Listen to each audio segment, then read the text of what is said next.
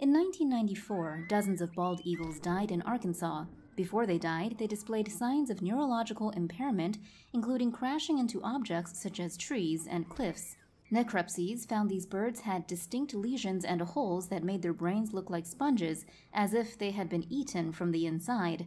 Eventually, it was determined that these bald eagles, and in the ensuing years dozens of others from Texas to the Carolinas, had caught the illness from the water birds they preyed on, that often displayed similar zombie-like behavior. The condition is known as avian vacuolar myelinopathy, or AVM.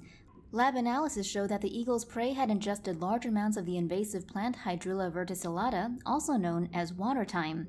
By 2014, researchers at the University of Georgia had shown that a species of cyanobacteria that grows on the plant was responsible for AVM.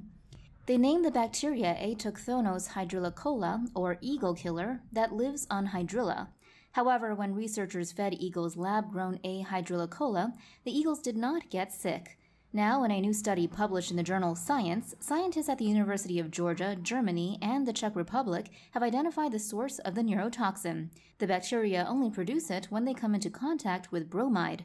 In their paper, the researchers say further investigation is needed to determine where the bromide is coming from.